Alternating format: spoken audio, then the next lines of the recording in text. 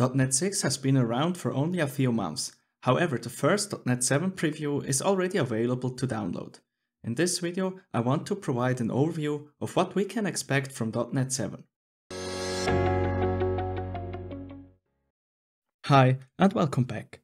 If you're new to the channel, I'm a software engineer with more than 10 years of experience with the .NET platform. On this channel, you'll learn all about .NET development.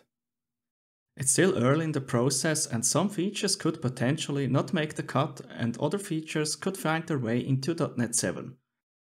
However, as .NET is developed in the open, we can follow along and get a decent picture of what we can expect from .NET 7 already today. This video gives you an overview of the current state of .NET 7 and summarizes everything I know and have heard about .NET 7 so far. Before we jump into the details of .NET 7, let's quickly look at the .NET release cycle and the support policy. Starting with .NET 5, Microsoft committed to a yearly release of a new .NET version. The release will usually be on November each year. Let's quickly discuss the difference between even .NET version numbers and odd .NET version numbers. .NET 6 and .NET 8 are long-term supported versions. Long-term supported versions get patches for 3 years. .NET 7 will be a short-term supported release that will get patches for 18 months, which means that after .NET 8 comes out, you have around 6 months to upgrade from .NET 7 to .NET 8. There are 3 major topics that we will see improvements with .NET 7. .NET MAUI is the new cross-platform native UI development toolkit for .NET and will be part of .NET 7. If you haven't heard of .NET MAUI before, check out the What is .NET MAUI video popping up on the screen and linked in the video description. Currently, .NET MAUI Preview 13 is released. There will be an official release of .NET MAUI within months based on .NET 6. However, with .NET 7, there will be tooling improvements and performance improvements for .NET MAUI development. Microsoft wants to focus on the developer journey for cloud-native applications. Specifically, they want to improve 2 points with .NET 7. Simplifying the setup and configuration necessary to implement secure authentication and authorization. Improving the performance of application startup and runtime execution. There will also be investments in Orleans, a .NET cross-platform framework for building distributed applications.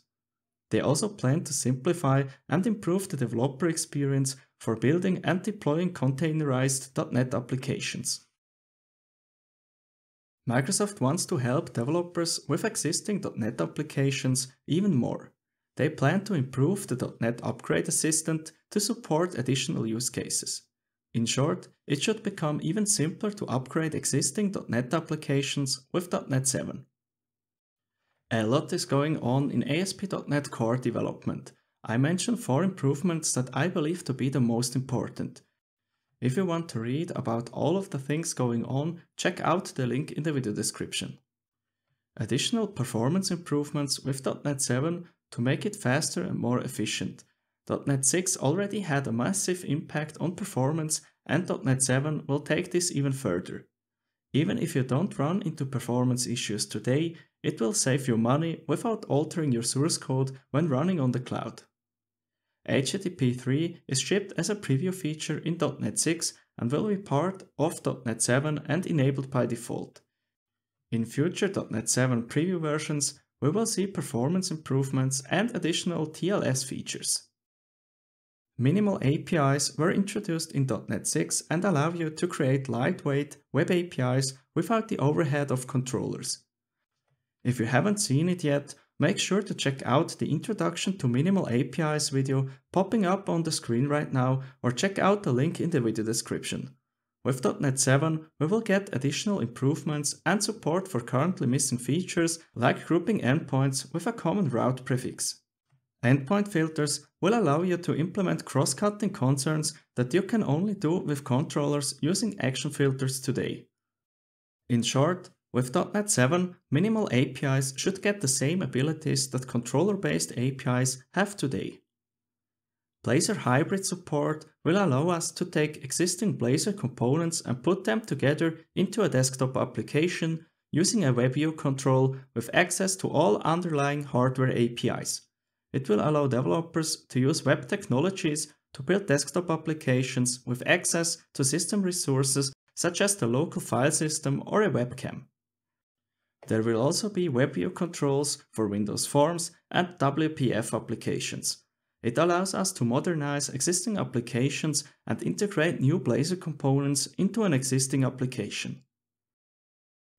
With Visual Studio 2022 version 17.1 and the .NET 6.0.2 SDK, you already have access to C#11 preview features. You can enable them using the preview value in the lang version property in your .cs project files. For more details on setting it up, read the blog post linked in the video description. Now let's go through some of the features in C#11. It's important to note that not all of those features are confirmed to be part of C#11. Some are proposed features and Microsoft collects community feedback on them. Also, I cannot go through every change in this short overview. One of the more controversially discussed features is parameter null checking. It's a new syntax shorthand to check whether a method parameter is null, and if that's the case, throw an argument null exception. As you can see, the new syntax allows you to express the same intent using a double exclamation mark instead of the detailed if statement, including a throw expression. Another proposal is list patterns. It's a further improvement for pattern matching in C# that you can already do in F# today. It allows you to match data against lists and arrays. Another proposal is to allow new lines in interpolated strings. You can learn more about those C#11 proposals in the blog post linked in the video description. Entity Framework 7 Preview 1 includes bug fixes and foundational work for future updates. I didn't want to skip this topic, but I won't detail it here. You can check the blog post linked in the video description if you're interested in how to install and use Entity Framework 7 today. There's so much going on. Just a few months after .NET 6 has shipped, we already see a clear picture of what will be coming before the end of 2022 with .NET 7. It's a great time to be a .NET developer. There are things I haven't covered in this short update. If you go to the blog post announcing the .NET 7 Preview 1, you'll find additional information about ML.NET, WinForms, WPF, NuGet and Roslyn improvements. That's it for this week's short update video about what's coming with .NET 7. Make sure to subscribe so you don't miss out on future .NET content on my channel. See you in the next video.